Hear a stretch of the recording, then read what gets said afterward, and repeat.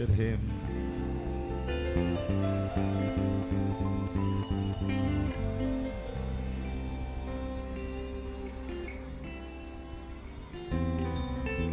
Walk to 1,000 people and tell them his name is called Emmanuel, the God who is together with us. Emmanuel, the God who is together with us. I will never leave you nor forsake you. The God of the mountain is still the God of the valley.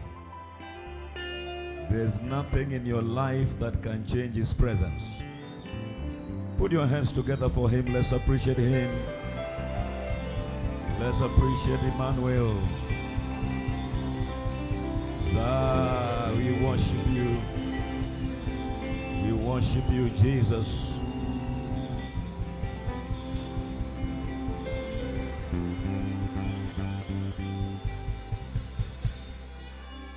Acts of the Apostles, chapter number 16. Acts 16.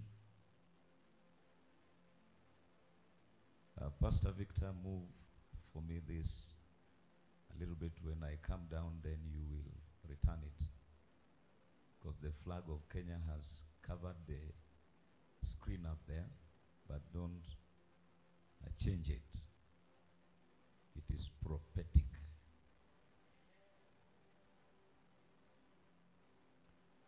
Glory to God. Acts 16, let's try verse 10 going down.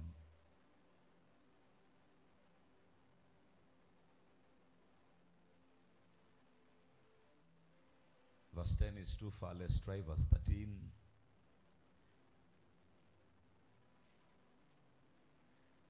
And on the Sabbath day, we went out of the city to the riverside, where prayer was customarily made.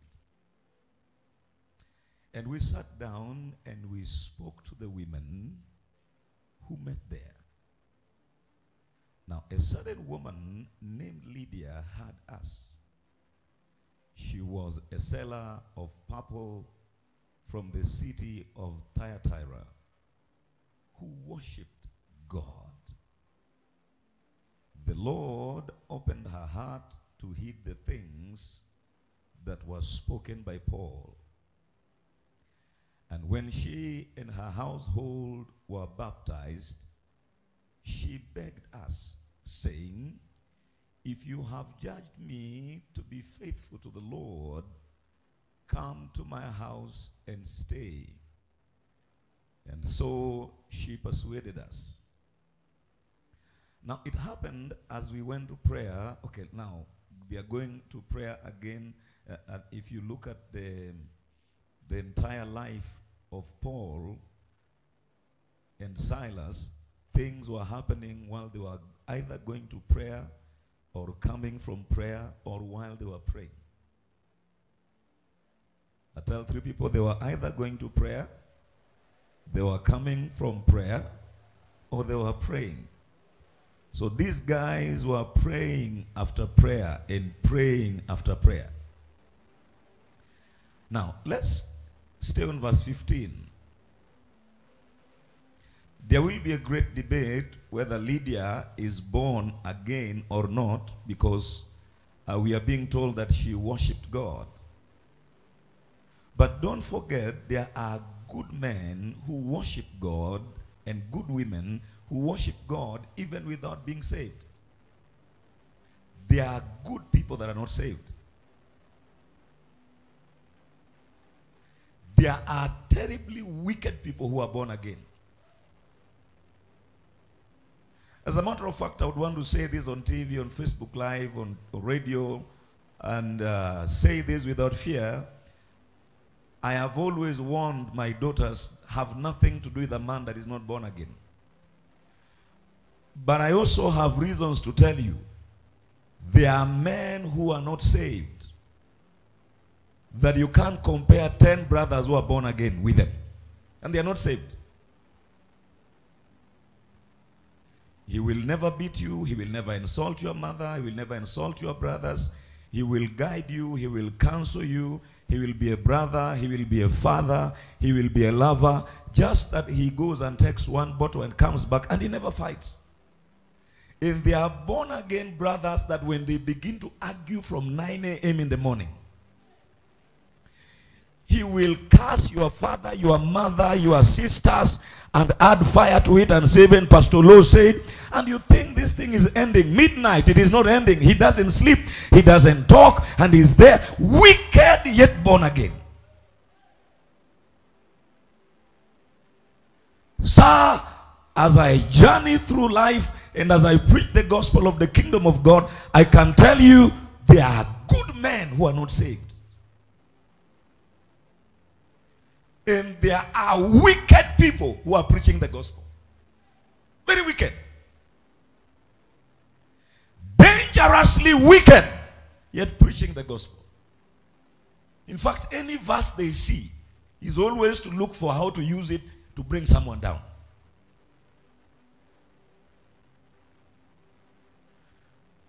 So the fact that Lydia worshipped God, there's a lot of arguments. Was she born again or not born again? Well, that is not my subject. But I want you to know that Lydia worshipped God, a lover of God. Let's go to the...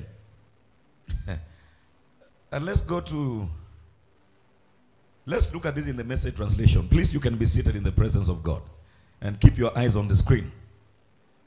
Now, one woman, Lydia from Thyatira, a dealer in what kind of textile? Let's read again. 1, 2, 3, go. Verse number 14. Message translation. 1, 2, 3, go.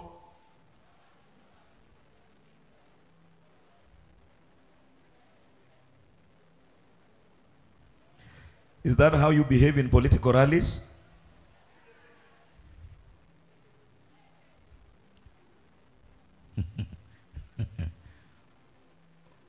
We go again. 1, 2, 3, go.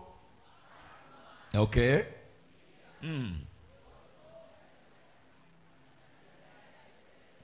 A dealer in expensive textiles, known to be a God-fearing woman, as she listened with intensity to what was being said, the master gave her a trusting heart. Now listen, she had never believed before.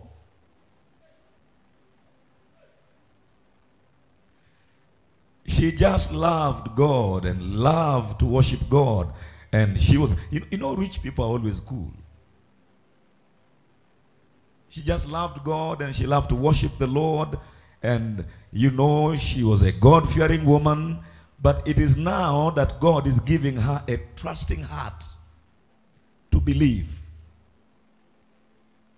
She loved God before. She enjoyed worshiping God before.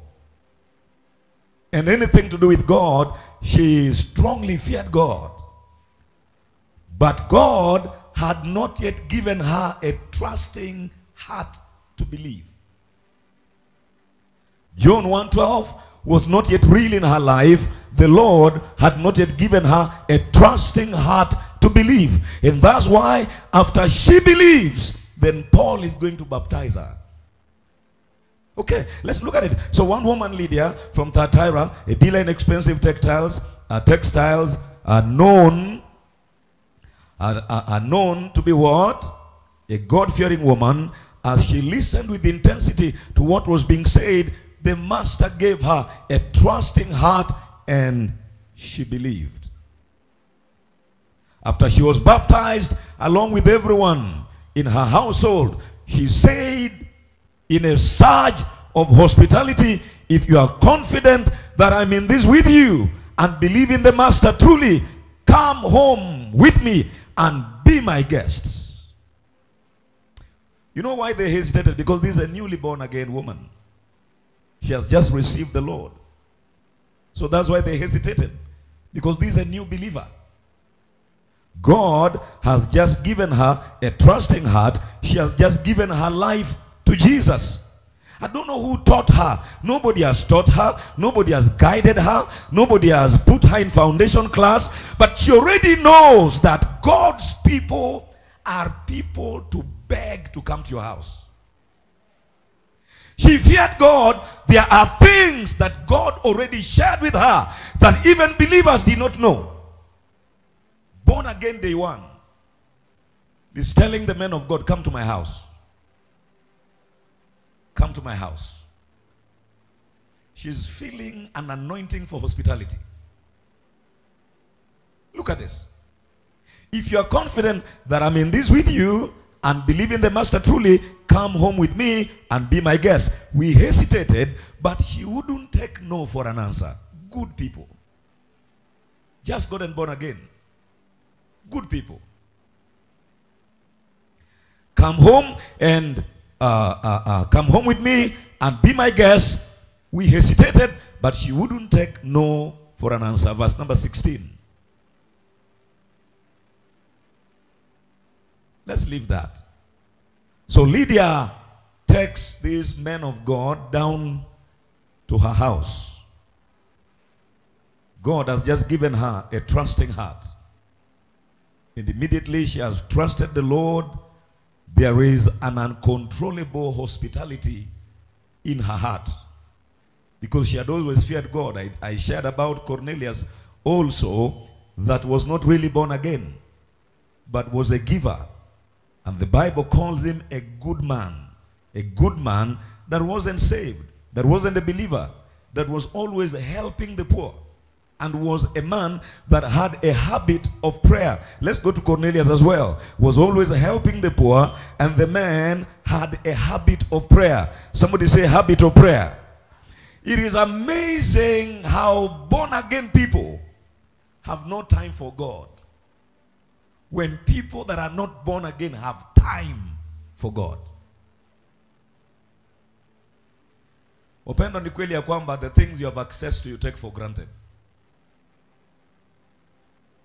It is true that when it is available, you easily take it for granted. Now look at this. Give me Message translation. There was a man named Cornelius who lived in Caesarea, captain of the Eternal Guard stationed there. Look at verse number 2. He was a thoroughly good man. Everybody say a thoroughly good man. Every single sister say a thoroughly good man. Say it with me, Lord, give me a good man. Endelea kucheza. You'll meet one wicked man. Every day counseling. Man of God, man of God, man of God, man of God. Now I'm telling you to say, you are not saying it. You are single here and you are a sister. Say, Lord, give me a good man. Now this was not just a good man. This was a thoroughly good man. He had led everyone in his house to live worshipfully before God. Was always helping people in need and had the habit of prayer. And he was not born again. He becomes the first Gentile to be saved. Actually, God sent an angel to him to tell him he's not saved. And God was not going to save him directly from heaven. So God sent an angel to him that he may send for the man that will lead him to Christ. There are people that are so good that God makes their salvation experience a wonder.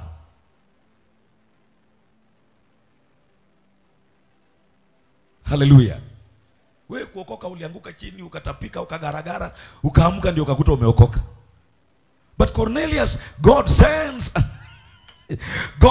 an angel from heaven to come and tell him that now send for the man that will lead you to Christ. Because he was a thoroughly good man. But let's come back to Lydia.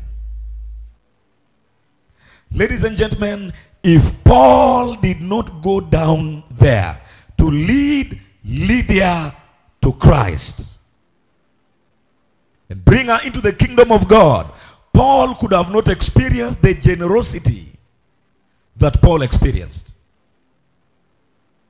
I want to tell you as a believer, when you come into the kingdom of God, when you come into this kingdom where we are, your number one agenda must not be you.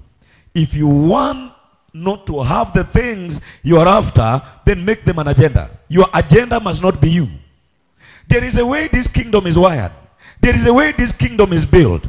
There are places you go and God will begin to be generous to you. There are agendas you keep as your priority and God will begin to provoke some things in your life. But there are also things you pursue and you will never get them. This kingdom. Let me not come into this kingdom. Let me come into marriage a little bit. Do you know that the joy of marriage has nothing to do with what you want?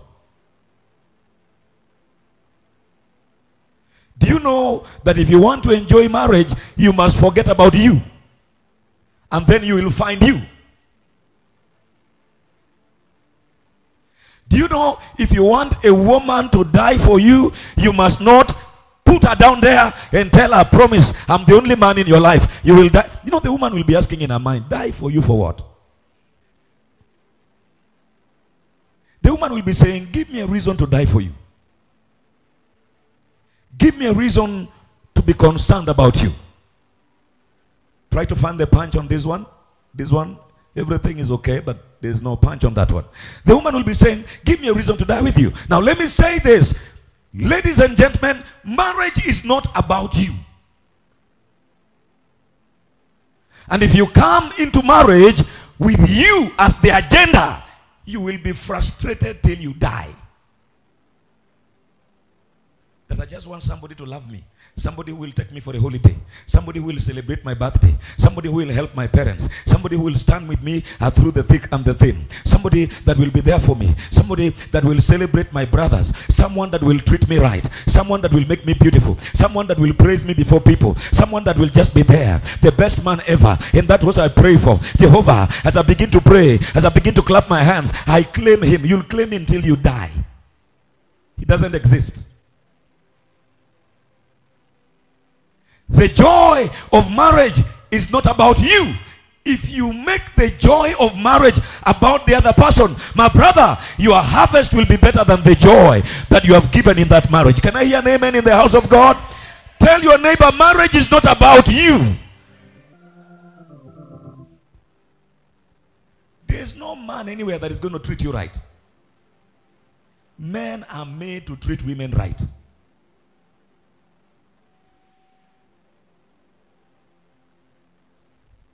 Every day you wake up, my husband, people are taking their wives for holidays. When was the last time I was taken for holiday? When was the last time you even had me in the public? When was the last time you praised me in a funeral? And the man is wondering, this one that you are now demanding praise, something is wrong. Because the virtuous woman, now why am I going so much into marriage? The Bible talks about the virtuous woman, and the Bible says her husband praises her. You know why? Because she does him good all the days. So the praise is not forced. The praise is springing from the good that this woman is doing. I came to tell you that that good man you want to love you the rest of your life has nothing to do with that good man. It has something to do with you. You are the architect of the marriage that you're going to enjoy. We will never teach you how to enjoy marriage. The day you make up your mind that it is about serving the other person is the day you will have signed your ticket to a happy home. No man can die for a woman that doesn't do him good. Proverbs 31, take me there. She does the man good all the days of the man's life. And as a result of that, the man praises his wife. Sir, men don't praise nothing. That ever since we entered this relationship, have you ever taken me to Mombasa? Have you ever even introduced me before people? Have you ever held my hands to church? Have you ever made me expensive? Have you ever done for me expensive hair? Have you ever brought me an expensive cologne? When you begin to demand for it, you are useless. Useless people demand special treatment.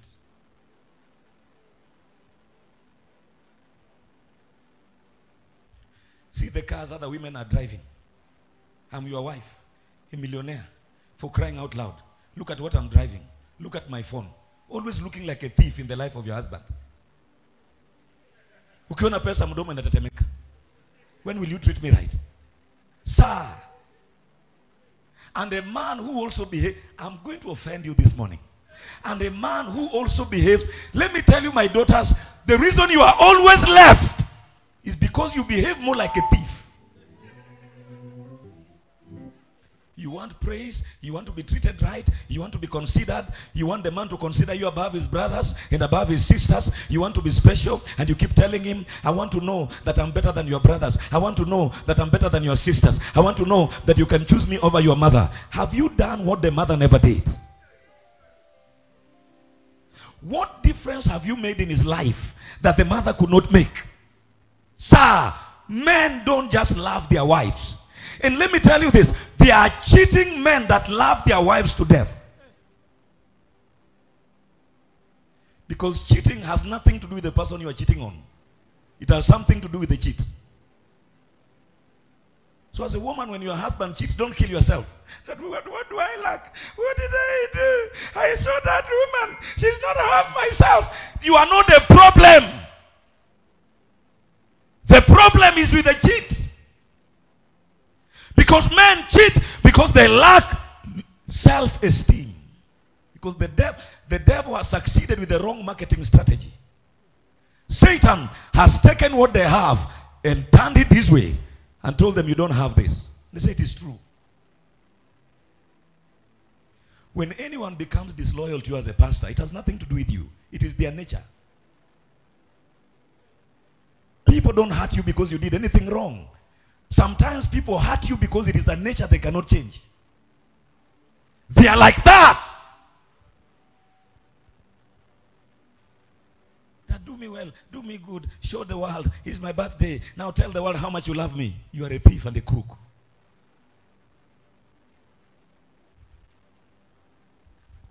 I'm trying to make a very important point using marriage. It is not what you are looking for that you'll find. It is what you have become that you'll attract.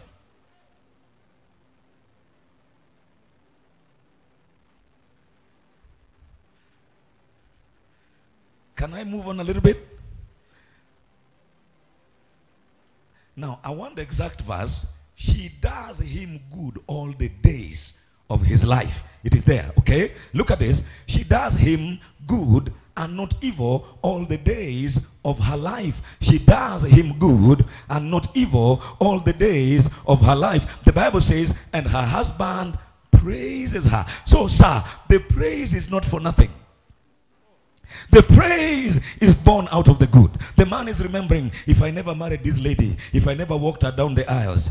The man is looking at his life and the man is taking stock and he's saying, when I look at what I've achieved because I married this girl, when I look at what I've become because I married this girl, when I look at the connections I've walked in because I married this girl, then the praise just comes out of the mouth automatically. So this is a woman that has made it not her agenda to be praised. She has made her agenda to do the husband good. She knows the secret. You can date a man for 10 years and another lady can walk in for only 1 month and marry him. Because for 10 years you are a liability. And listen, not that men are looking for a man or a woman to support them. Don't misunderstand me. There's a way to be helped to a man, leave alone money. A man cannot walk away from his help, but a man will walk away from any beautiful leprosy. If all you are carrying into a relationship is your beauty, you are finished. All of you agree that you think you are beautiful until you meet a beautiful girl. Unarudi kwa kioo kujiangalia tena. Ya mato berjo hatwa ya manu uchwe hawa. You go back to the mirror. I thought I have a mouth. I thought I have a head. I thought I had hair. Unanguza nywele yako tena. Because beauties will never end. But sir, character is rare.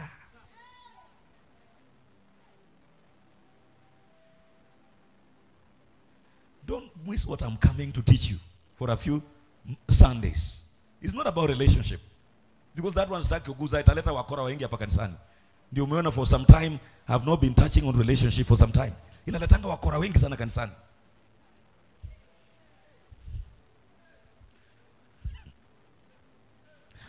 What you will find has nothing to do with you pursuing it. It has something to do with what you have become. Sir, men are not chained by being monitored. A man can cheat and you'll never find it in the phone. Real cheats are not discovered when they are alive. It is discovered when they are dead. When another woman walks in with 3 boys taller than him, that even as the woman is walking in, you say, hey, hey, hey, hey, who is your cousin? Hey, hey, because a real cheat cannot be caught. The ones that are caught are loyal men. A man you can catch while cheating, thank God. Real cheats are not caught. Real cheats are caught when they die. Because he can bring the co-wife to be your next door neighbor. Ukitoka ukienda safari, unamwambia, mama nani uniangalilie mse, wakisha umemchemshia rice, you know you are my friend, and check on my children. Kumbe that is the co-wife. You'll never suspect. A real co-wife can be your best friend. Real cheats are dangerous. Thank God if you catch your husband cheating, he's a good man. Only good men are caught cheating. A real cheat can forget his phone at home for 3 days. You'll never suspect anything. Comes back home early, loves you, cries to God, loves the children. Can meet the girlfriend, hata kushtuka, hata shtuka. Hi, how are you? Meet my wife. Kumbe it is your co-wife. Both of them are playing you. Somebody say, hey! Niseme ama nisiseme? If you think it's a lie, leave for a while. Continue living. You'll understand what I'm saying. Real cheats are not caught. Mwanaume mwenye analinda simu yake, hataki uangalie, he's already telling you there is something going on. That's a good man. We ni kama Isaac. We grew up with a young guy called Isaac. And when the grandmother would go to the farm, he would go and eat fish that remained. So when the grandmother comes back and say, Isaac! Say, Dana, in other words, the grandmother is calling him. He's telling the grandmother, Grandma, I have not entered that house since morning. He does not know why he's being called. That is a good man. That's a cheat that you can catch. A real cheat tells you, honey, real cheats don't have lock codes on their phones. They are too dangerous to be suspected. So if all you know is you sat somewhere and some marriage counselor taught you 17 signs to detect a cheating man, you are still a baby. Cheating men are not caught. You will never know. Peradventure they die. A real cheat can manage 6 wives and you'll never know. Because nothing is lacking, nothing goes down, nothing is wanting. The love is intact. The commitment. Somebody say, hey! She does him good and not evil all the days of her life. So, sir, the praise that this woman is being praised is not for free. This is a woman that has learned how to hold the husband acquitras. She's meeting the needs of the man. The man cannot be delivered from him. The man opens his mouth, he's praising his wife. Why? Because this woman, the marriage is not about her. If you make marriage about you, let me tell you, you'll be frustrated for life. Because marriage is not about you. The service you get in marriage is based on the service you give. The honor that comes back to you in marriage is the honor you give. Give a woman peace. Women receive and multiply. Ukimpatia seed, anabeba miezi 9, anakupatia mtoto. If you give her trouble, ataibeba for some time, she will give you calamity. Because women give what you give them. That's right. You need to understand that. And a man becomes what you give him. There's no automatically good marriage anywhere. Let nobody deceive you. Don't kill yourself in prayer. If you are not willing to become the things you are praying for, if you are not willing to become those points that you are listing, if you are not willing to carry peace into a man's home and carry character and carry unity there and carry progress and development there, you have dated a man only for 3 months. His brother that was weird has come back home. They're asking, how did he come? That we don't know how Mary talked to him. He's already on a race to unite the family. The elders are already telling you, you can't leave this girl. She has dated you for only 3 months. You are never talking to your mother, now you are talking. Your sister you have not seen in 9 years. You are looking for each other. You've never thought of ever even buying a plot of land. Now you have 2 plots. You have only dated her for 6 months. Sir, she's going nowhere. And even if you leave her and collect another one, you look for her. You, since a man began dating you, my nails, you are not taking care of me. Who told you? I want somebody who can take care of me. Because we uko tu hapo udhigo. I want somebody who can take care of me. You see, this is my body. By the time a man takes care of me, can't you take care of yourself at this age? That by the time a man will take care of me, men are running away from trouble. And you are carrying your trouble of being taken care of.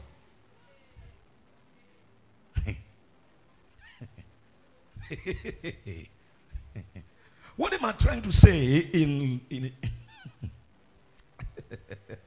what I'm trying to say is this: you will never find what you have not given. Never. No matter how much you pray that your husband will praise you, men praise women on the grounds of the things that women have done. And the husband praises her. She does him good and not evil all the days of her life. She does him good and not evil all the days of her life. And the husband praises her.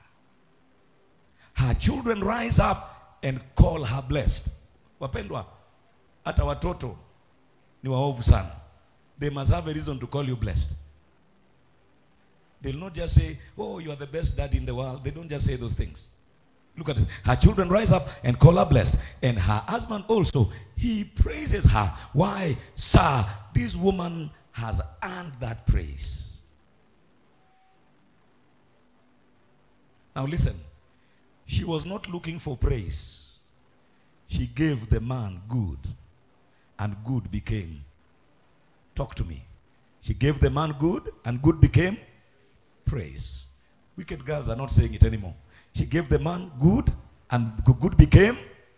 Ask a fellow single sister, since you began dating this man, how can you date a man for 6 years? And the only thing a man can count off that you have done is socks. On his birthday. Ulinunulia mwanaume socks kwa birthday.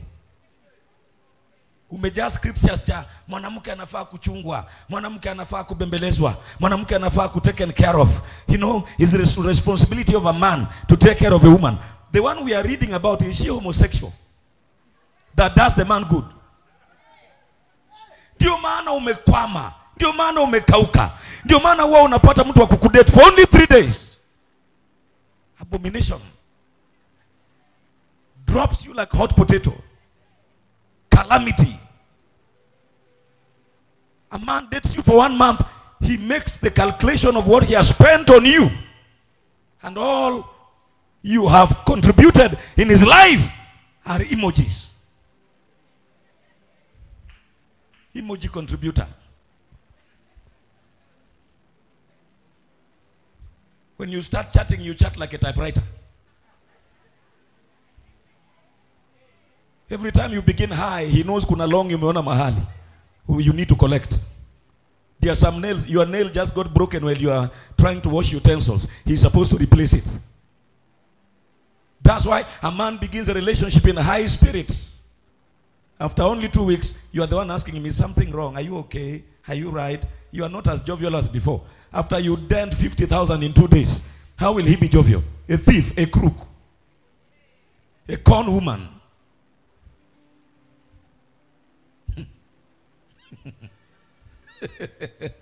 Nitawaambia ukipenda ujinyonge. Social media live ukipenda uhame. Lakini Kenya hii nitakuambia ukweli.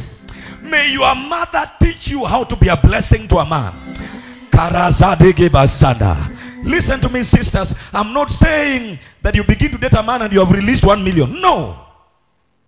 I'm saying you are my daughter, you have to be intelligent and wise. He paid the first dinner. The second he said, "Hi, honey, don't worry, I'll pay." He said, "Hey, in this generation, that even women that drive Mercedes Benz wanaokota mpaka mapeni zimebaki kwa meza, nipatie, bring it." One can still pay for dinner. Ha! What kind of a girl is this? Okay, we have a trip to Mombasa, honey. You are fixing this, I'm fixing this. You're just being intelligent. One of the things that have made men run away from you is because many of you are capital liabilities. You date the first day, the second day, the third day, you already talk about all the problems in your mother's village. Nyumba inavuja, umbwa ina ugonjwa, ng'ombe lidungwa shindano, a whole girl. That is what is dominating the conversation. My grandmother just swallowed a spoon. My uncle swallowed a spade. The sister to my aunt is being buried. I don't even know how I'm going to travel. The man is already stressed. Just kukaa tu na wewe kwa meza, akona stress. The kind of prayer points you are throwing in church during prayer. Pastor, I saw one that is like, nikama ana behave, nikama tanioa. Pastor, by fire, he must marry me. You are the obstacle to those prayers you are praying. You are a liability. And somebody say, "Hey!" I didn't say be stupid. But sir, madam, my dear sister, my dear daughter, there is something you can do.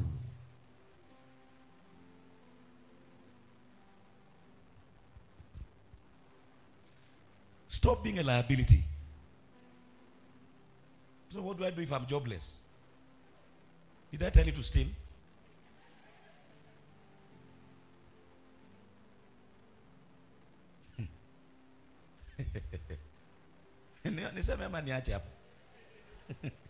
The reason why some of you are not married, and you keep saying that Pastor at Kings here, they are no men.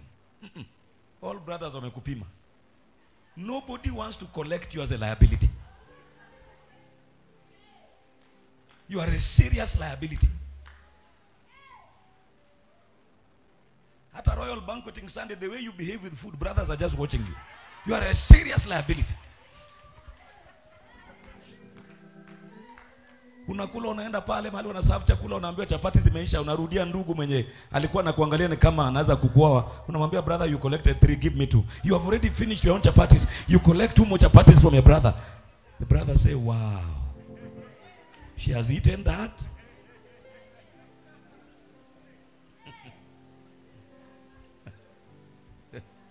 If Paul did not go down to wherever to preach to Lydia, Paul could have not enjoyed that hospitality. Things don't just happen. Things don't just happen. I want to ask you a question. Ever since you are born again, how many people have you preached? And every day are telling God, "I want a God-fearing man, totally saved." Who did you give the assignment to preach to the person to come and marry you? Don't you know that you can go out on soul winning and win the brother that will marry you? What do you think is a joke? That Dr. Yusuf that came here, it is the wife that preached to him. It is the wife that led him to Christ. You see her singing on DVTV. It is that mama that led that man of God to Christ. Won her to Christ. Followed her up. Mentored her. Walked through with her as a young believer. Today, he is the pastor to the wife. He says, if I want mama to do anything I want her to do, I just threaten her that I'll backslide because she's my pastor. And she'll be scared. She led the husband to Christ.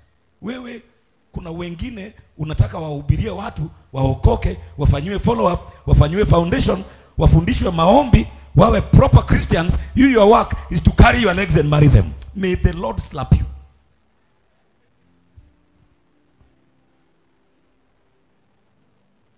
Somebody say, "Hey!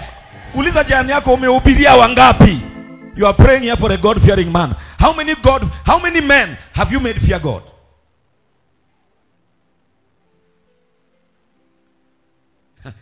that the Lord will show me generosity. What happens if the generosity you are praying for is with someone that needs to hear the gospel?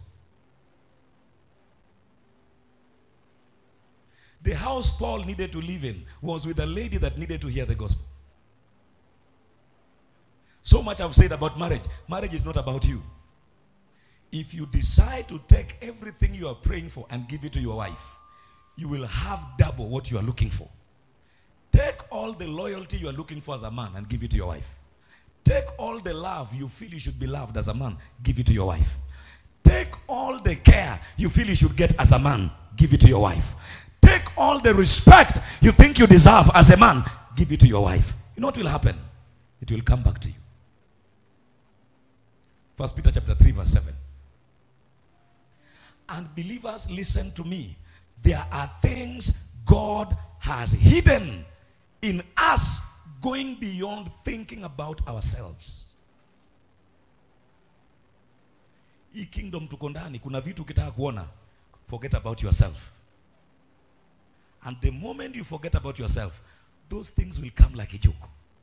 The reason many of us are not having them is because we are going after them. We are looking for them. We are fighting for them. We want them at all costs, and we'll never have them. You know what I'm intending to teach? I want to teach you soul winning a little bit. If your concern will shift from you to somebody else, kila wakati unacheza gita yako kwa soul winning, God will begin to bless you. When souls become your agenda, God will preserve your own soul. Today, all pastors are fighting for are converted members. Nani amechukua washirika wangu? Na hata yeye aza washirika anapigania, pia aliokota kwa makanisa zingine. Merry go round of souls. Fishing from fish ponds. Nobody wants to go in the deep waters and catch. I saw that guy that was being born again with dreadlocks in Bungoma. How many of you help me? You saw that guy with dreads on his head, his eyes looking dangerous. Nikajipiga kifua kindani nikasema, mwana wa Olo, hii ni samaki nzuri hii. Sagadi baragada. Yani nilishika ukelama guambo in the deep waters. How can God not bless me? I didn't come for communion service and someone just sent me 80,000. He said, Pastor, take a glass of soda. I saw how hard you worked in Bungoma. Sikugawia Simon, hakunisaidia kuhubiri. Yani Mungu akaona na pumzika baada ya crusade, akasema, let me encourage you, 80,000 for soda. Why will I not go for souls? If one bottle of soda will be 80K, sir, I'm ready to go again. I said, Lord, where else do you want me to go? Somebody say, I will go after souls. What am I teaching you? Forget your prayer needs. Forget what you want. Forget about yourself and obey the vision and go down to Macedonia. Lead Lydia to Christ. Just Lydia only. Lydia is a house. You know why you are broke? You are not a soul winner. You know why you are seated here? I'm a soul winner. If you want to argue, I already warned you. Look at where you are sitting. Ulianzaje kunifuata? Ati pastor, mimi nafuata Yesu. Ulisikia Yesu akiongea kwa nyumba yako? Si ni sauti yangu ulisikia? Ukanifuata ngolongo chuchu nyakakandoni luang'nyo luojareje. Ukaja ukakaa hapa. I've already look at the things I'm teaching you. My reward is already sure. But what about you? From January until now, ni wangapi umeleta kwa ufalme? How many people can you point that this was a dangerous sinner and led him to Christ? What happens when you walk into an interview panel under the anointing of the Holy Ghost? And the interviewer begins to behave like this. And you say, people chafu katika jina la Yesu. Ondoka. Hey! Neema itoshi. Alafu tell him, sit down, sir, now interview me. He say, you have the job now. Why should I? You have the job. Why should I? You know, many of you have not made your work easy. Soul winning is the way to make your work easy. When you become a soul winner, your hospitality is in your soul winning. Lydia is begging. If you'll ever be begged in life, you must be a soul winner. You must be a soul winner. Let me take it again to the realm of work. How many of you know you are never employed to carry out how do you call it? The job description, right? They give you a job description. How many of you know that it's never about the job description? It's about the man that is giving you the job description. How many of you know that? How many of you know that? No matter how good you are, you can't be in constant conflicts with your boss over the right thing. You could be right, but he will mark you. That, sir, based on what they taught me in England, no, you can't do that. I forbid you. By the authority conferred on me in this office, you will not do that. I'm not approving that. And it is true you are given the authority. And it is true you are acting out of your right. But can I tell you the truth? Your place has been advertised, even as you are speaking grammar there. Because it is never about the job description. And it's never about that office. It's about who put you there. I repeat again, it's not about you. If you can find the weakness of God, you are the strongest man ever alive. If you find out what God loves and you begin to supply it, you will not struggle for your needs. You are not born again for you. You are born again for him. And I want to show you the weakness of God is other men that are not saved. Go after them and God will decorate your life. Where are you coming from? There are neighbors who are not saved. Never go to church. Fighting all night. Coming back drunk. All you are saying is backfire. Demon of drunkenness, backfire. The apartment where you are living, there's a girl that goes to the streets at night. And all you are praying is that the Lord should remove her from that apartment. I chase her by fire. Wicked people will not live here. And God has brought them that you may lead them to Christ. Mungu amekuletea samaki. Unafukuza samaki. With your holier than thou attitude. I saw a preacher insulting the dress code of people in a crusade. And people are clapping for him. He said, look at a foolish man. A crusade is not a place to insult them. You don't prepare fish before you catch it. You catch the fish first. That's why all these crusades are called Jesus Crusade. We're not going there to preach our car, to preach where we live, to preach ourselves. Give them Jesus. When Jesus catches them, bring them in. And with time, they will begin to learn. Oh, you don't wear that. Oh, you don't do that. Oh, you don't say that. Oh, everybody dresses here like that. I think I need to go that direction. But you don't go to the crusade. Now, once kutukana skirts wa mama. Dunia imeisha. Angalia wa mama na zile vitu wamevaa. In a crusade? What is wrong with you? Na wewe ulionaje hizo manguo zimewabana? I thought you were born again. Wanyucho pokanyona adito wari ndugu. Somebody say, hey! Tell your neighbor, I'm going to be a soul winner after this. Let me show you this. So, I have introduced it. It is never about you. In a ministry like this, or when you are dealing with a spiritual father, I've learned from experience, it's always not about you. The more you remove you from the way, the more you attract the grace of the house. I've learned that. I've learned that. I've learned you can become so big by getting yourself out of the way. And I've learned you can die before your time by trying to make a statement all the time.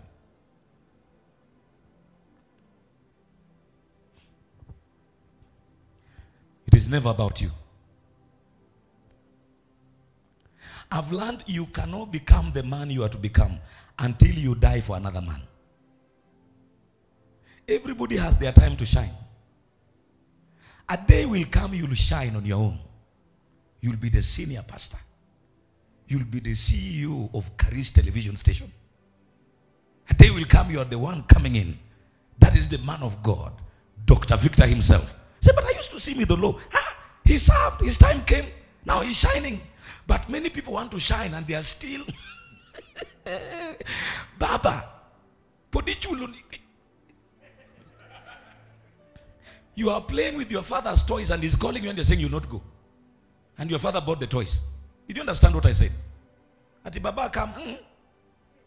You don't even know who pays the house where you are saying. If you are thrown out to the streets, you can't even feel that toy.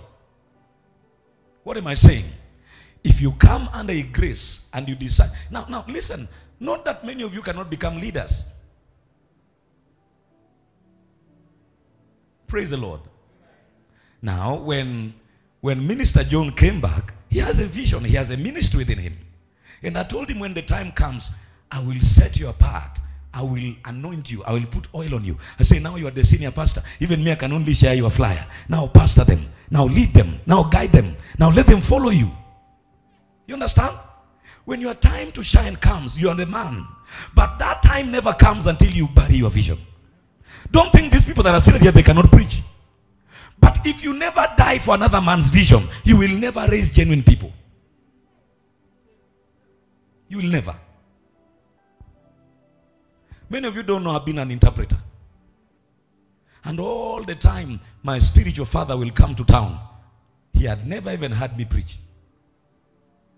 One day they were preparing a meeting. They said, who is going to take the offerings? Because he had never heard me preach. I wasn't interested. Because my role is not to prove to him that I'm a minister. He doesn't need a minister. He needs a son. Tell your neighbor, it is not always about you. Let me put it this way. How many of you, many of you have not followed the history of Sinach very well. Pastor Chris Oyakilome is one of the most strict pastors you'll ever find on this earth. When he was raising them, they were never allowed to sing anywhere. They were never allowed to go anywhere. If there was no meeting, sit down. Because he didn't want them corrupted. Until if you listen to the songs of Sinach, they are messages of Pastor Chris.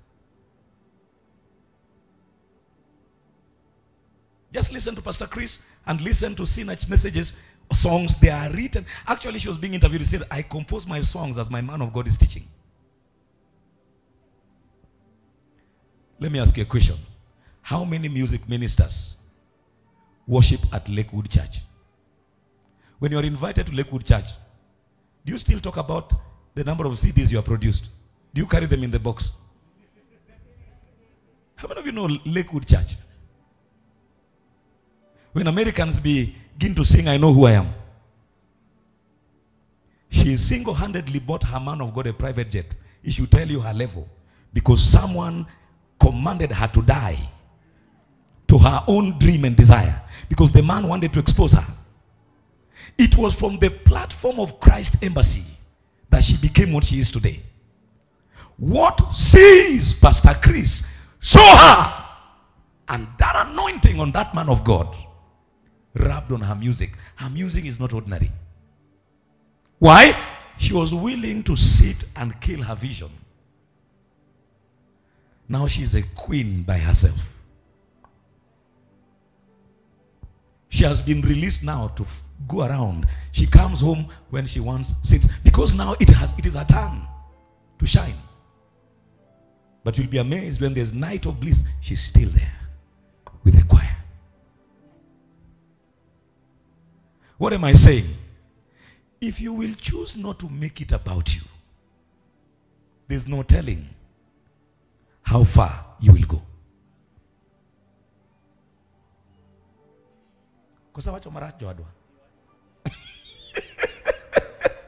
Nimeuliza ama nimesema vibaya wapendwa. But let me tell you, the season of dying is not easy. Because wewe pia uko na ka message. Saa zingine Mungu anakupatianga ka message. It doesn't mean when you are growing under ministry, you cannot preach. You cannot travel. You cannot fulfill the assignment of God. But I'm giving you a secret. If you make that work you've been given, if you make it about the boss and not about you, you'll never pray for promotion. Just pretend you are so stupid you are not even seeing his weaknesses. Unless he asks you, what do you think? I think I've made a mistake. You say, yes, sir, it's a mistake, sir. I think we could have done this. Always watching him. In politics, that is how it happens. No matter how good you are, sir, you can win an election, but you cannot become a president.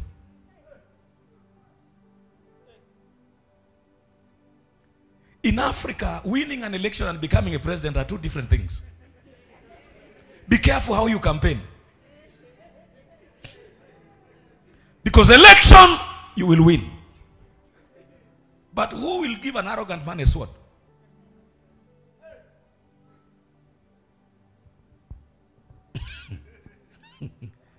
If you are my son and I know you are dangerous and you're praying, Papa, if you die, you will.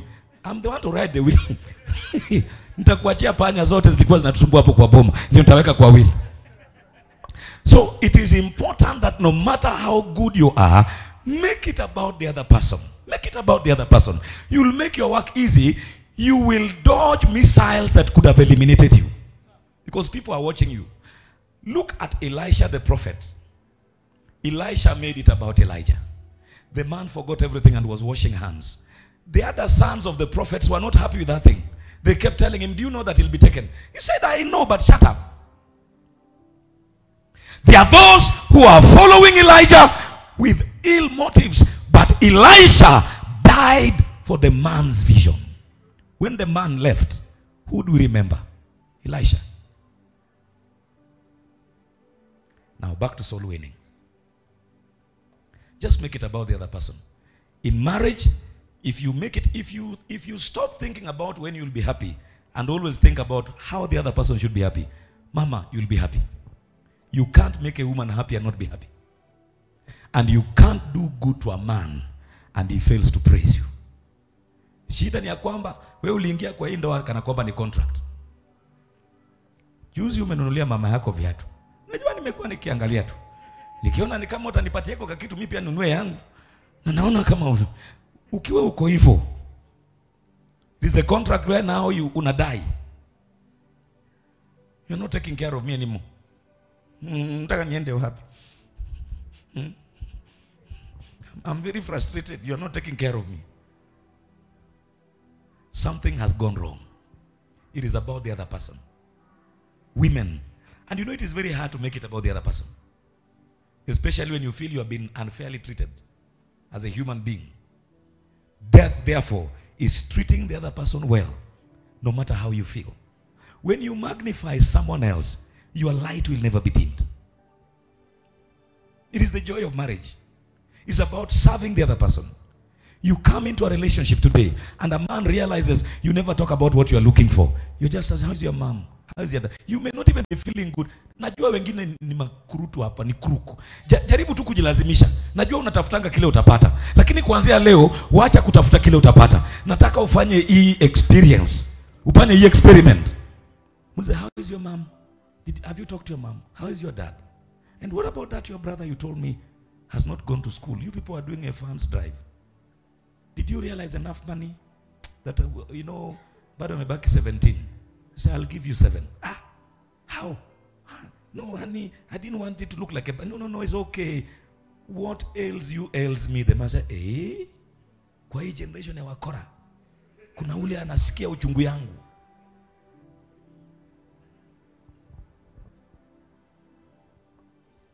Hallelujah. Wewe hata kama mzee anakufa, enda tu utafute, enda utafute. Wanaume wenzako wanatafuta. Jikaze tu, mwanaume ni kujituma. Mtu anakufa. Enda. Tutakula aje ukikaa hapa? When was the last time you told him, Daddy, no, sit down. You've worked so hard. No. You know I've been saving this money. No, sit down. I guess it's time you need to rest. I know you like this and you like this. My wife, unaona mzee anaanza kupona mahali amekaa, nipatieni hiyo chai, kohozi inapunguza. Lakini wewe, even when a man is dying, mwanaume ni kujituma. Ukikohoa hapo sasa sisi tutaenda wapi? Somebody say, make it about the other person. It's not about you. And let me bring the same secret to our walk with God. If you make it about God and His kingdom and not about you, kwisha. Matthew 6:33.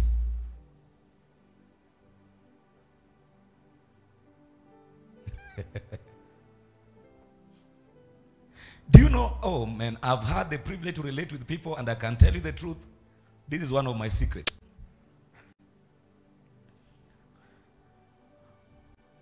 You know, you look at that crusade in Bungoma, right? People brought me some money Sunday night. You know, I still looked at that money, and I'm saying this live because my son is listening.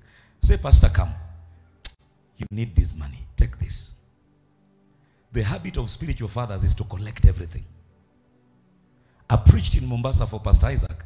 All the offerings, the tithes, everything that came in that meeting, I told him, take care of your family. Pay your bills. Does it mean God will not bless me? After everything, I should have said, bring everything here. I took good money. I gave Pastor Chris. I said, son, take this. Take your wife somewhere after such a big crusade, and your family. Go and rest. It's not always about me. You can't give me what I'm looking for. You don't have it yet.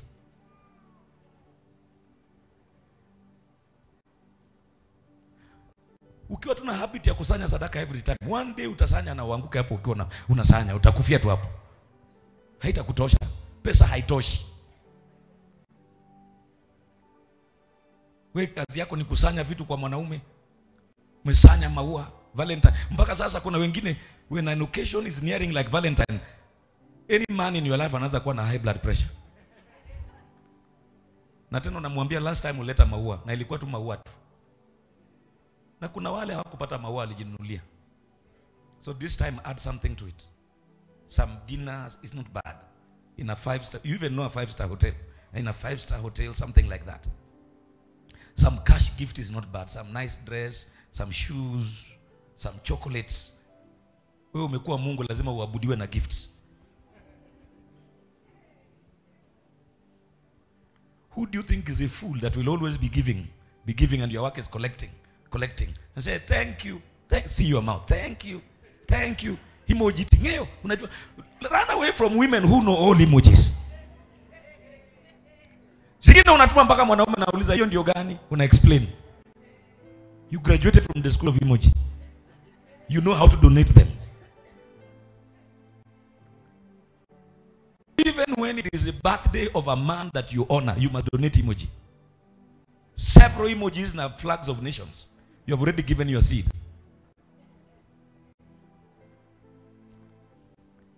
Jesus said, we read together. Kosa wacha maracho adwa. Nimesema vibaya. Badada bado tuko.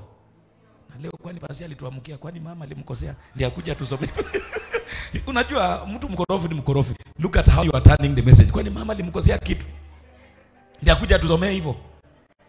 Because you are waiting for me to go into details how good mama has been to me. I will not go into that. Because you are not blind. You have been sitting here. You know. Amen. Talk to a sister. Tell her it is not always about you. I'm giving you tips that will make you a wife that cannot be avoided.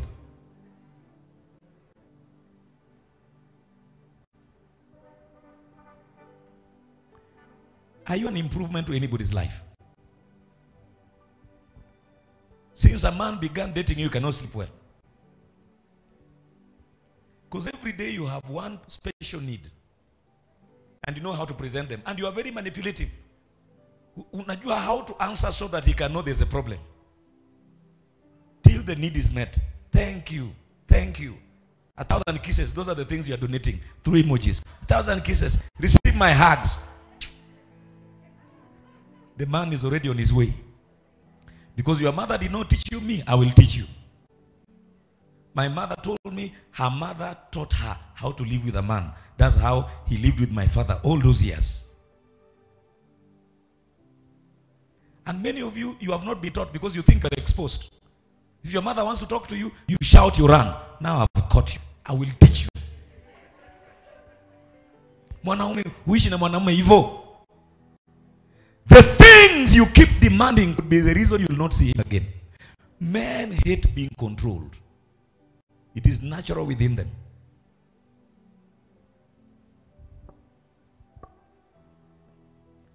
Even if the man is a billionaire, sir, he needs gifts. He needs gifts. No relationship can be one way. Alafu ukijitokeza na gifts zingine very lame. Socks. na, na chocolate. Socks za red kwanza na chocolate. Alafu na wrap vizuri.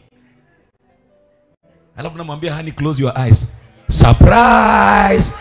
Soksi.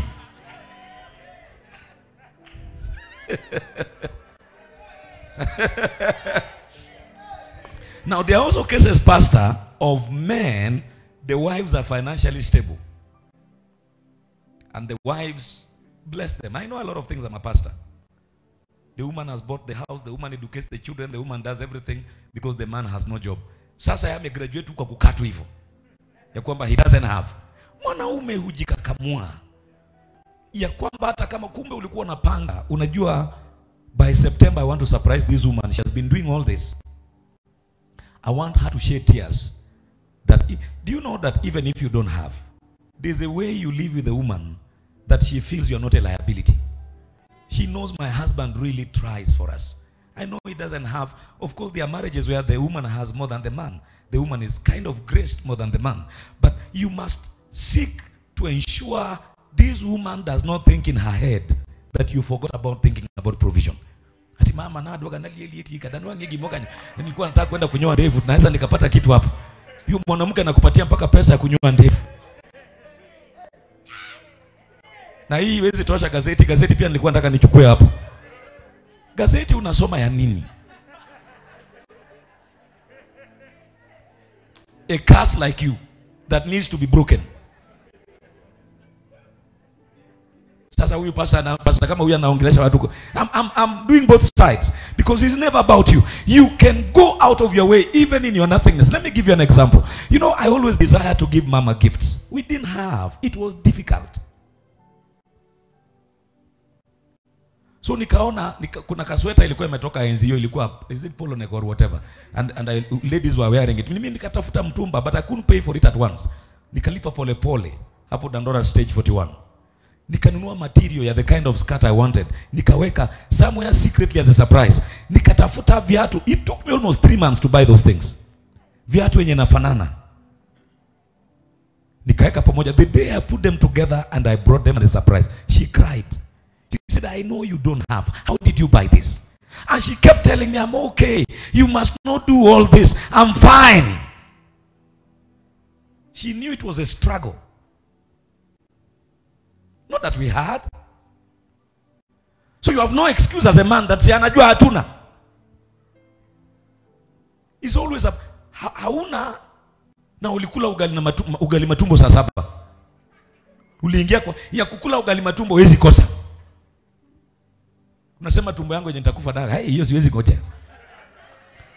Siwezi ngojea. Let me give you another example. One time there's a man of God called Nicholas Oduor. And many of you could know him. They called me for lunch somewhere. And I went for that lunch. And there's a long Tomboya Avenue there at Tomboya Street. Karibu na Interfina House hapo chini. Kulikuanga na mahali walikuwa wanatengeneza grilled chicken. Back those days. So I'm called for lunch. I realized that day we didn't have anything in the house. Niliacha tu watu wako hivyo. Mtoto mchanga na mama. You know, 2 little babies. When they brought that food, I told them, mine, package it. I can't eat alone. Package mpaka na ugali. Tukuongezea ugali gine, package na ugali pia. I saw tears in the eyes of a man of God. I told him I'm going to eat with me. He said, no, man of God, I'll give you money. I said, no, I'll carry the food and you give me money also. Nikaingia nayo kwa matatu. Because that is the nature of a man. Nitashiba aje na wale hawajakula. Niliwaacha hivyo. In fact, after I packaged the chicken and the ugali, I lost peace. The man was talking, my mind was not there. My mind was at home.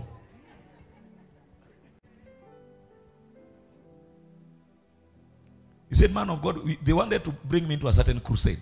I told him, yes, you have my yes, but me, I'm going. They gave me money. I felt strong as a man.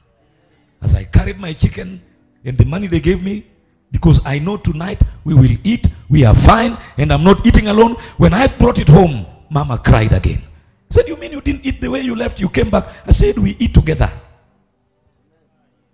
It's not about how much.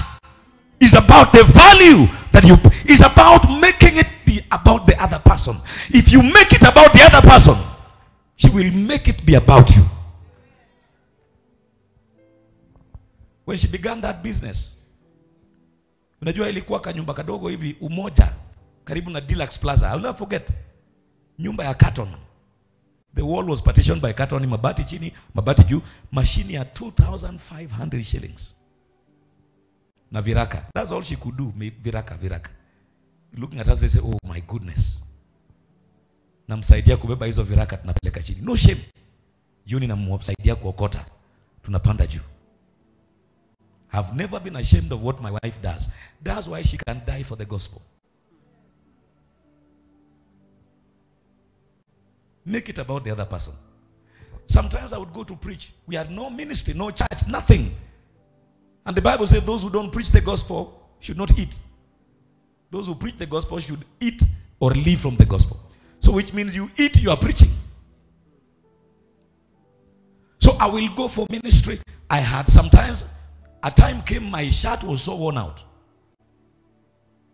Because anytime I am given an offering, I think about, Mama, you said you can bring some materials for your business.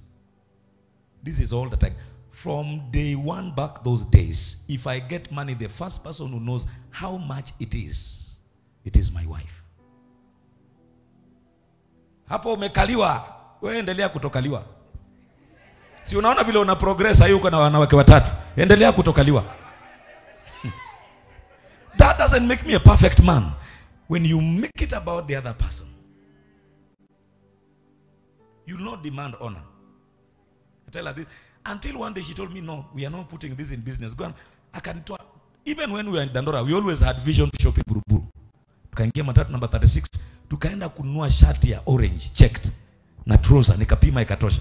Mumeona hiyo picha mahali, nikapima ikatosha. I always loved checked shoes. Tukaenda tukatafuta hizo viatu. Akaniambia, yes, now you know it's not always everything you get. For now we can survive as a family. You also need to dress. Hello, upimie suti. Likuanga na mtu ananishonea suti pale Huruma, karibu na mtu hapo. Koti imewekwa blanketi, ukivaa unakaa udhiaba goko. Unakaa ndege anataka kuruka. Nikashona ya white. Na trouser iko hapo juu haipiki kwa kiatu.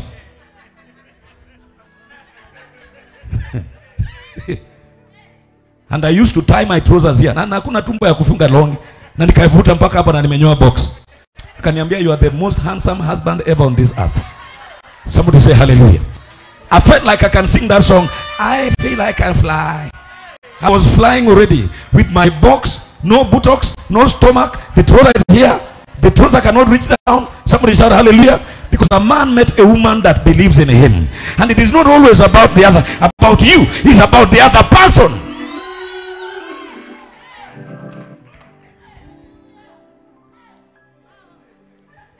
Somebody says about the other person.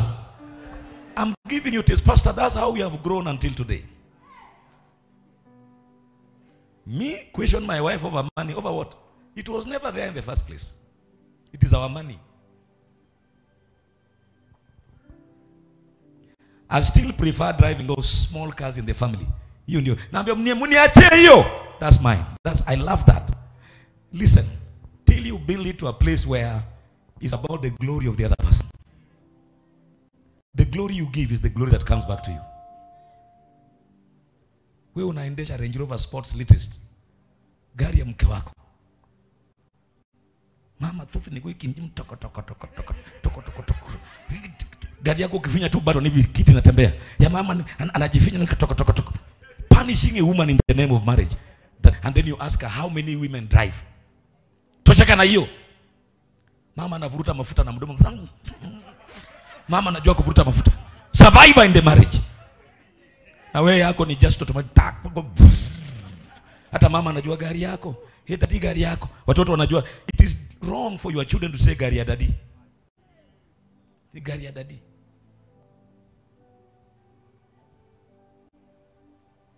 I'm using all this truth to show you one thing. Our salvation is not about us. From the time you are saved, it's not about you. And if you make it about what matters, God will make you matter. In marriage, if you make it about the other person, sir, the secret to marriage, if you want to live, forget all these teachings. At 17 points on how not to have frictions, on how to have a marriage on earth. Did you know we've never even pretended in this marriage of ours? Kuna siku tulikwaruzana kidogo. Hadassah said, you know, our kids now, they are growing. Hadassah is very sharp. She came, you know, all of us were trying to avoid a particular car because we, you know, when you feel you are not okay, so you don't want to. All of us still find, now I will not drive that one. So Hadassah alikuwa natupima. Mama is not using that car. Daddy is not using that car. Day 1, day 2. He came and said, Daddy, why is it that you are not using this car and Mom is not using it? Tough question. Nikamwambia, Mommy has offended me. I knew. I think I'll ask her. Waited for the mom. Mommy, why is it? Did you ask your dad? Dad said you offended him. Because if we pretend before these children right now, we are destroying them. One way to raise your son is to tell your son your weaknesses. Tell him, I'm a man. I've gone through some of these things that are tempting you. Tell him the truth. Tell your children the truth. Mama, I'm not happy, but anyway, you know I love her. They say, I know you guys will just sort it out. It's okay. We just wanted to know they are gone also because it's not none of their business. They found us, the two of us, they leave us. I told Mama, if we don't build this thing, these guys are already on their way. Look at how tall they are. Soon we'll remain here, the two of us, it will be boring. So we better build this thing. These guys are on their way. So tell them the truth. Leo, ni kama mzee hako sawa. Tell them the truth, I'm not fine. Stop all these pretense for social media. Saa zingine pia tupigie picha ukiwa umekasirika. Uweke kwa Facebook. Si ati kila picha ni mnakuanga tu mna smile. Hi. You are lying. Sometimes people disagree. Weka hiyo pia kwa social media. Like now I'm telling you the truth. Then learn how to be the beggar in the marriage. Even if you are the one that is wrong. So that evening hiyo kitu kanisumbua. Najua nilikosewa. Kumbe wacha until mama akaanza kunisomea makosa zangu. Do you know that anytime you call a meeting with a woman, be very careful you have all the points correct. Because kuna zingine hujashika vizuri. So nikatolewa hii nikasema, oh, sikuwa nimeona hiyo. Kasema, okay, in that case I'm sorry. And I called the children and said, you see now I'm asking your mother to forgive me and she's not forgiving me. Wakacheka, wakaenda. Hiyo kitu iliishanga hivyo. Build a marriage like that. You have nobody to impress.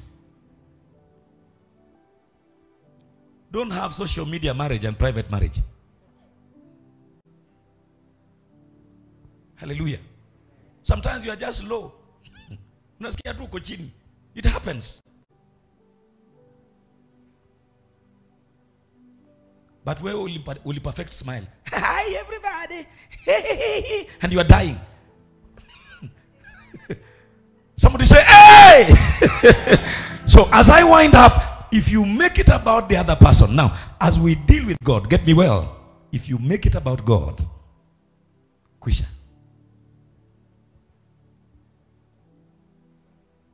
That is what soul winning is about. Soul winning is about making it about God. Lord, I know I have so many needs. But seek ye first. Somebody say first. Hujasema vizuri, sema fast. Kuku ikiwa kadogo, fikiria mama na mtoto kwanza. Sio kurarua kuku katikati. Paka mama ndiye anasema, unajua mwanaume ndiye anakula nyingi, mama na watoto wanakuongezea. Wewe ni mwanaume aina gani? And when you live a sacrificial life where you make it about the other person, they will seek to die for you. And I want to tell you, there's a way God can do anything for a man that has made it be about him and his kingdom. But seek first the kingdom of God and his righteousness, and all these things shall be added to you. Now, can you give me those that favor his righteous cause? Those that favor his righteous cause. No good thing will he withhold from them. Those that favor his righteous cause. Those that favor the Lord's righteous cause. In other words, those that give themselves for the Lord's assignment. You may not feel like it, but you give yourself for it. You may not want it at that time, but you decide, God first. The assignment of the Lord first. I'm not feeling like it, but because it is of God, God first. Those that favor is like you are doing a favor to God's assignment. Soul winning is that thing. If you want God to preserve your soul, go beyond, I must receive my miracle today. Nothing wrong with you receiving your miracle. But there are miracles that will come to you not because you received them. There's 80,000 coming that you didn't pray for. Mungu amefanya mtu ameangalia vile umehubiri kwa crusade akasema, basi nimekutumia soda. Wengine hapa hata bolgam. Hata peremende. You are just wicked like that. Hallelujah. Lift up your hands and say, I will win souls. Raise your hands again and say, Lord, mahali naishi kuna mtu hakujui.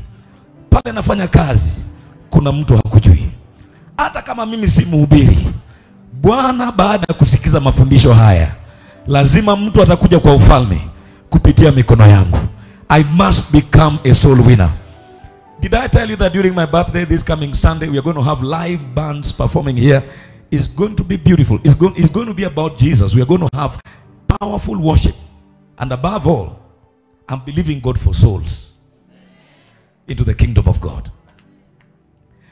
Birthday yangu, the greatest donation you can ever give me, all of you seated here, is to ensure that on Sunday, hata kama unalipa wewe mwenye dhambi, hata kama akisema ninunulie chupa moja ya pombe ndio tuende kanisani, mnunulie, mwambie hii Sunday kuja. Kuna keki ya bure, kuna chakula ya bure, kuna dance ya bure.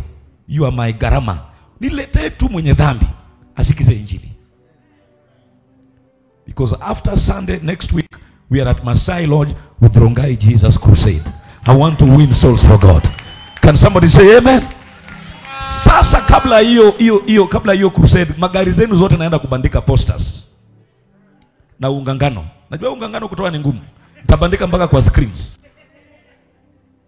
How many of you are saying, Pastor, bandika kwa gari yangu? Hallelujah. Bandika kwa gari yangu. Why? So you have 10 cars, you have 5 cars.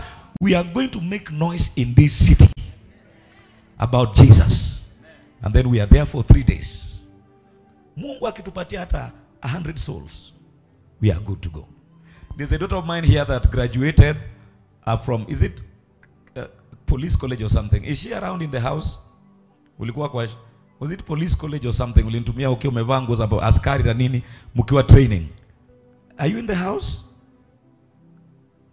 Should be Judy or something. Those in the hospitality may be knowing her. Who knows who I'm talking about? She was that police college or something, county government. They graduated, wamevaa nguo za askari, they were being trained. Who knows who I'm talking about? Anybody in the hospitality? Okay. She told me alikuwa napita, if she comes please let me know, alikuwa napita kwa ile crusade ya mwisho ya Rongai Jesus Crusade. Akasema, what is going on here? What the hell? She stopped there. That was it. I will ask about her in the main service. Remind me. She could be in the main service and followed the Lord. Brought her family to church. And they are serving God. Why? Because we went out for soul. It's not always about you. I've tried to make my birthdays not be about me, but about the kingdom. You want to live long? Shift this thing from you.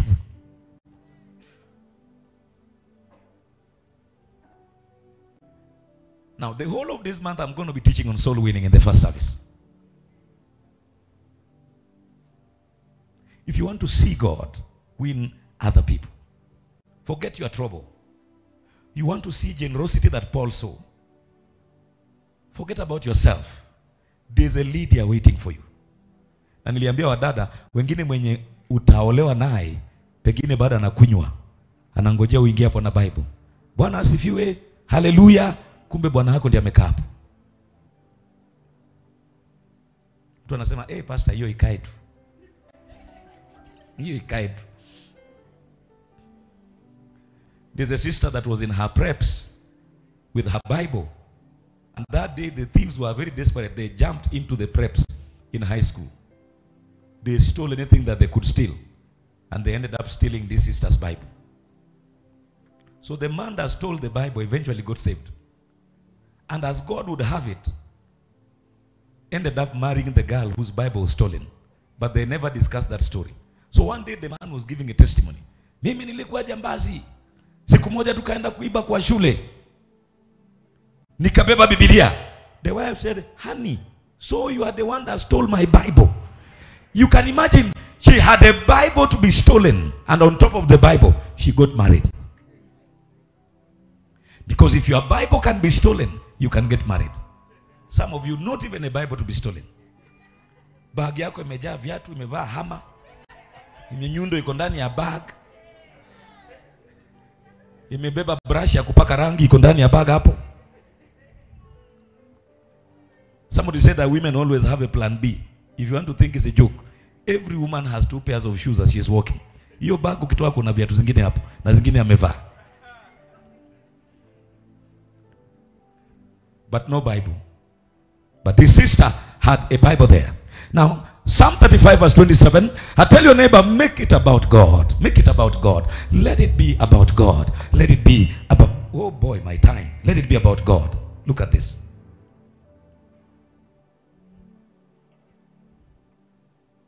Let it be about God. Let them shout for joy. Say it together with me. Let them shout for joy. Let them shout for joy and be glad who favor my righteous cause. And let them say continually, let the Lord be magnified, who has pleasure in what, Pastor? In the prosperity of the man that favors his righteous cause. Good News Translation.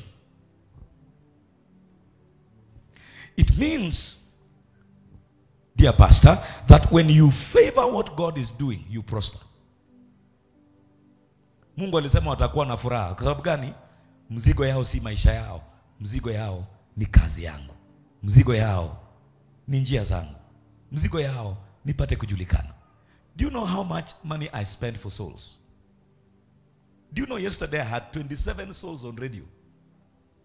Born again. Some of them I may never meet them, but one day God will make it possible for me to meet them. They get born again, I send them to other churches. Where are you? I'm in such a place. Sometimes I give my pastors, advise them the correct church to join. Let them join. Because my assignment, sio mtu mwenye atanipatia tithe. My goal is, wakiingia huko na asimame. Maybe one day I'll meet him when he's a governor. And niambie, do you know your radio ministry is what led me to Christ? So many have known the Lord. Why? Through that radio ministry. Many of you came to know God because of radio ministry. How many of you came here by radio and ended up getting saved? Radio ilikuleta na ukaenda hapo kaokoka. Inua mkono juu. Raise your hands like this. Look at that. Tukiwa mbinguni, kila mwanamke uliguza pia atakuwa behind you. And it is your wife who will be asking you, who is that has joined the line? Mimi sikusema. Hallelujah. Na wale uliongoza kwa toba watakuwa crown yenye nameremeta. Look at this. May those who want to see me acquitted shout for joy and say again and again, how great is the Lord. He is pleased with the success of his servant. God is happy when his servant is successful. Message translation. Look at this. But those who want the best for God, let them have the last word. I love that. Ya kwamba, if you want the best for God, you'll always have the, you know what it means to have the last word? What you say is what will stand. Ukisema unataka Range Rover, Mungu anasema, okay, tick. Ukisema, I want a marriage that will not give me hell, God says tick. You always have the last word. Ukisema this time next year, nataka niwe nimemaliza nyumba yangu na nimeingia ndani, God puts a tick. Okay? You always have the last word. Why? Because you want the best for God. Do you know we can do a crusade without hizo madoido zote tuliweka Bungoma? We can stand on top of a table and preach. Watu bado wataokoka. But we want the best for God. Tunataka watu wakipita wasiseme huyu ni mhubiri gani amechanganyikiwa hapa. Waulize what is happening. Hey! We want the best for God. Makosa ile Liki alifanya, mkutano ikaisha, Liki akakimbia kwenda kubook shuttle na Pastor Simon. Nilisema nitawa expose tu mbele ya watu na pastor. So nikawapigia simu nikawauliza, where are you? Wakasema ati papa, we have already booked shuttle, we are just waiting to board. I said no problem, board your shuttle and go. Minister John took his time. He asked me, Papa, how are we traveling? I said no problem, I'm going to greet my mother, then I come. I have planned that all of us enter Kenya Airways. Liki na Simon, Pastor Simon, they thought they are very smart. Wako na haraka. Walichoma shuttle mpaka Nairobi. Hivyo ndivyo tiketi yao ilienda tu hivyo. Somebody say amen. Because I want the best for people that serve God. Everyone that a time will come will do crusades overseas. Utaona Los Angeles Jesus Crusade. We'll take a big dome there and mobilize for 6 months and land in America. Niliambia Liki, tukienda Los Angeles, tafadhali usikimbie kwenda kutafuta shuttle. Kwa maana haitafika Kenya. Somebody say, hey! Why? I want the best for those that serve God. One time you travel with me to a crusade, Pastor, I'll pay you a ticket business class. I want you to see another version of serving God. We go for Ghana Jesus Crusade. Pastor, I put you in first class. You know first class, when you enter there, there's a bed. There's a small bathroom. There's a big screen. You'll not know you're in the plane. You have strictly one mzungu that serves you. Good morning, sir. Hiyo juice hujawahi ona dunia hii. Good morning, sir. Utasema ndio papa anaenda kuni sacrifice ama hii ndio. Somebody say, hey! But those that want the best, sir, God knows in my heart, before I die one day, I want the best for the things of God. Hallelujah. Sio kutumikia Mungu kana kwamba alitupanish. Those who want the best for me, let them have the last word. A glad shout and say over and over, God is great. Everything works together for good for his servant. If you serve God, everything will work together for a servant of God. Make it about other people. We are not only called to fill a church, we are called to populate heaven. Wacha watu waokoke, hata wale hawatakuja kanisani. Wacha waokoke. It is a joy when every ministry grows in this town. Watu wakiokoka 1,000, nisikie 100 wameingia kwingine. 100 You think God is stupid? No. You want the best for God, you will have the last. Raise your hands and say, I will be a soul winner. Nimeona Liki akiuliza, na hiyo sasa hiyo pesa, hiyo mzee sasa hiyo ticket unaonaje? You know the next turn now ni ya Timona hawa watu wengine. Bwana Yesu asifiwe sana. You will not serve God with me and have a reason to despise serving God. Because God wants the best for those that serve him. Those that win souls. What did I say? Sunday we'll have a great celebration. The bands will play here. Some great guys are coming over. We will have good music here on Sunday. Just celebrating the fact that a man was born to win souls. And I beg you, all of you that are here, hata kama utalipo walevi watatu. Napenda walevi. Kuna mlevi akiokoka ameokoka. I need one soul from you. We'll share the credit. Mbinguni tutashare crown. I want to preach to a sinner on my birthday, 24th of July. I want to lead someone to Christ. After that, we have the Rongai Jesus Crusade. After that, we are going to Kiserian Jesus Crusade. We are going to saturate this region by what?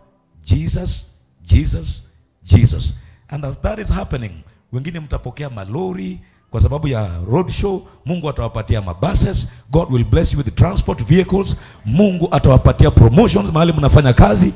Mtakuwa na hela nyingi. Kwa sababu gani? Kwa sababu umekuwa daraja ya kufikia wengi na injili ya ufalme. It's never about Morisolo. Let's make it about Jesus and those that favor his righteous cause. Pigia Bwana Yesu makofi mazuri. Pastor Victor, come and release us this morning. My time is far much spent.